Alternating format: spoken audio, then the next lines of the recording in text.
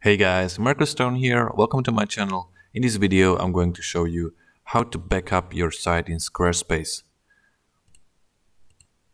So you have to go to the settings and then advanced, and then you have to find import export and just click export.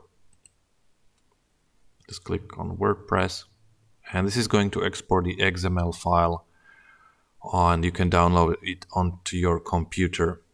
Your XML file includes all the layout pages, gallery pages, project pages, one blog along with all of its posts, blog comments, text blogs, image blogs, and this is what it will not include.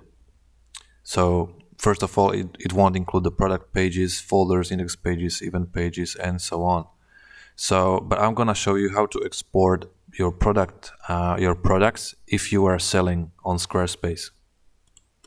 So when you go back to your navigation menu, just click on Commerce, click on the Inventory, and then over here you can click on the Export All, and there's the CSV file is going to be downloaded.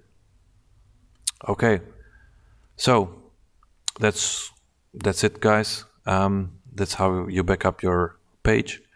Thanks for watching, and see you in the next one.